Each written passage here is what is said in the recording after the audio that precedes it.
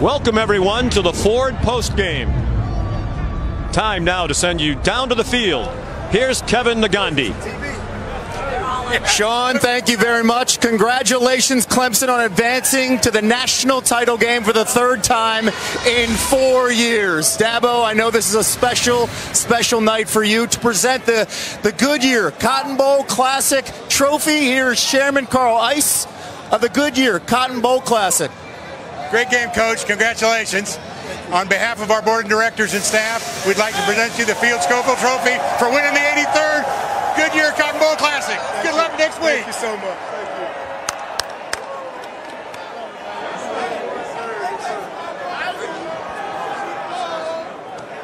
Dabo, what does this moment mean to you when you're talking about this specific team? Your third trip to the national championship in 4 years.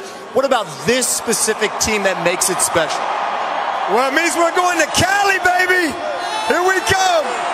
What makes this team special is the leadership across the board. We had 26 guys get votes for captain.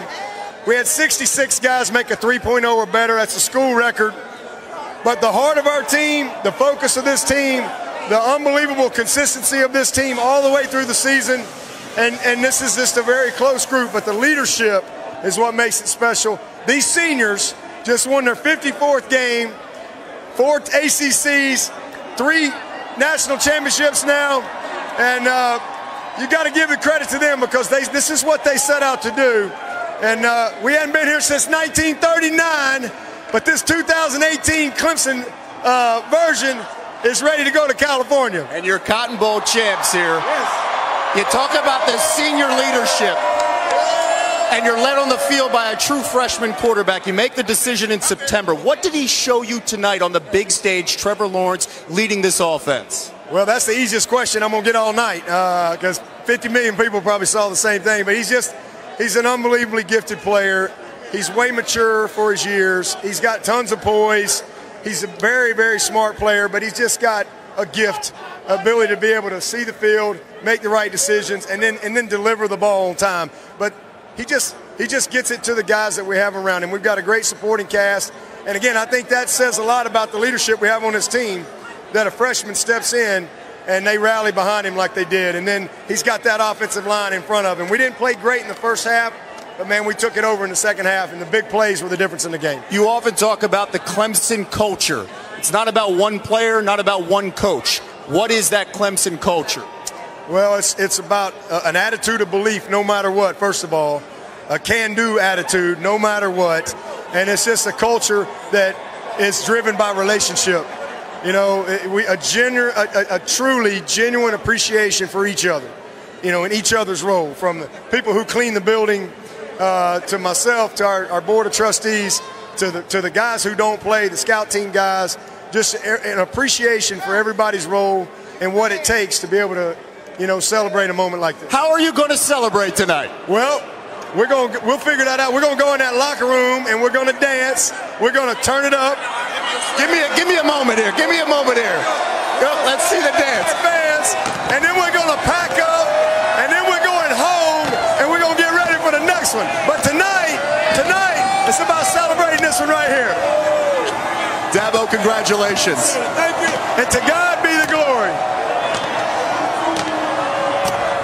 Christian, what does this